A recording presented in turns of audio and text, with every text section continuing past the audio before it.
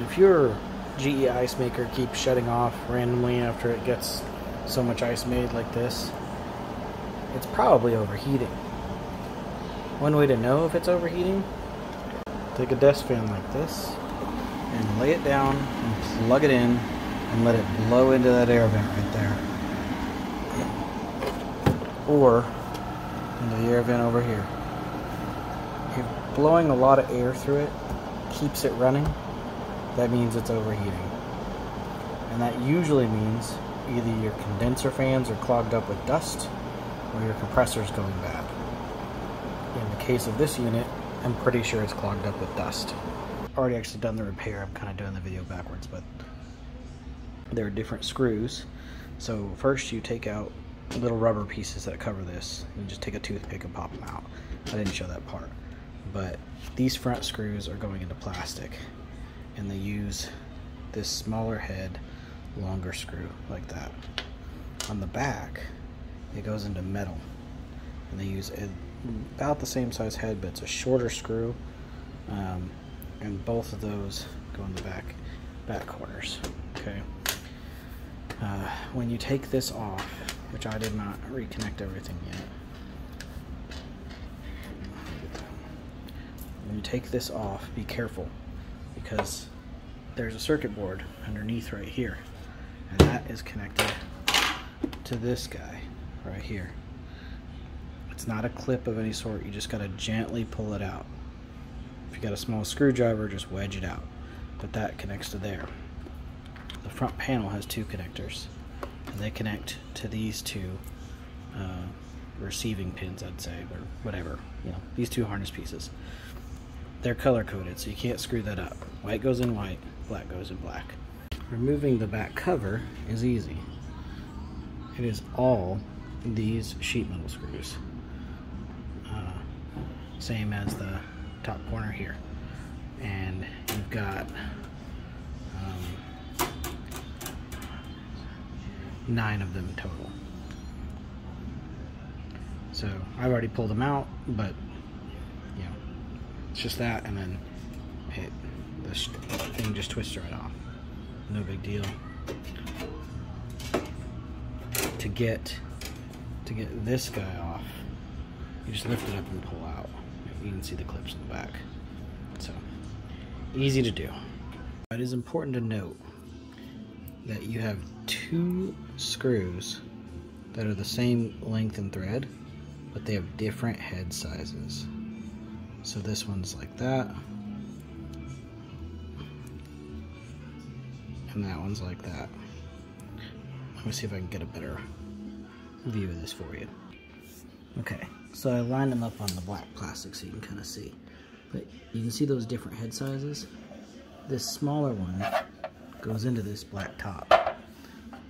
This one goes onto the back panel, or that one corner. That's right here. Now, removing the outer cover is really easy, but you need to pay attention to this. The back right corner is a really short screw, this guy, with that washer. Okay? Then all the screws that go into plastic, so be these 4, are long screws with the smaller head. Okay? This back screw here that goes into metal is a short, not as short as the other one, but a short kind of fat-headed screw. And the 2 in the front are really small screws, similar to the one with the washer, but they don't have the washer, and they go up here and here. So make sure you're paying attention to that, or you could potentially damage something. To remove the fan, it's just these 4 screws.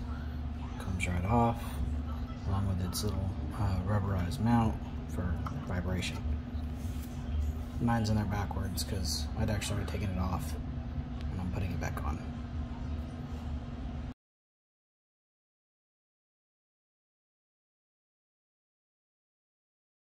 But what I've noticed is mine overheats and it stops making ice.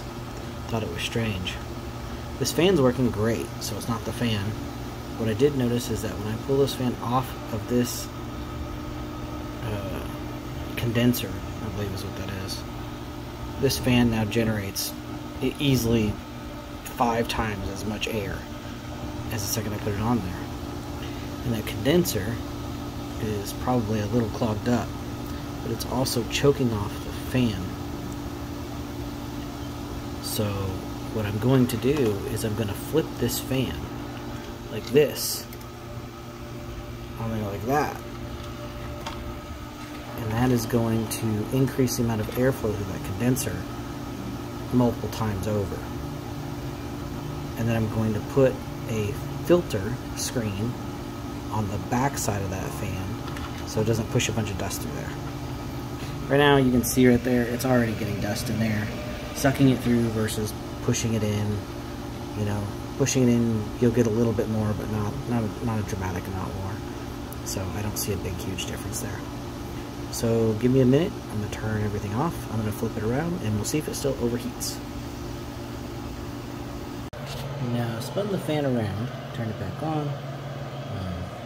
It's just 4 screws, real easy, just spin it.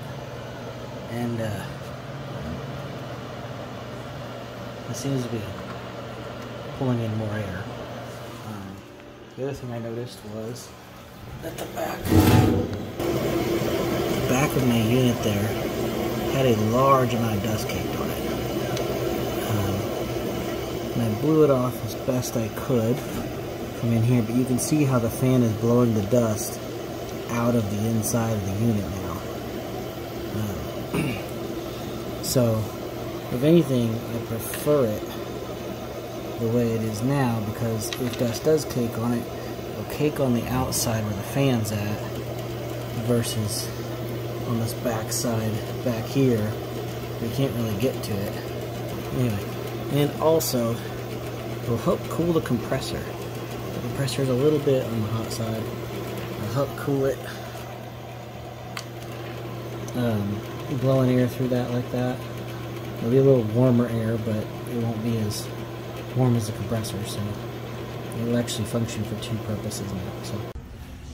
So while I've got this opened up, I'm in here with a toothbrush, and I'm just cleaning the dust out of the back of it. And as you can see, it's pretty effective. So get a relatively straight, cheap toothbrush and go after the back side of that guy as best you can to clean it up. Hopefully that fixes this and I no longer have to keep a desk fan next to it to keep it running. So I will update you and let you know how things going.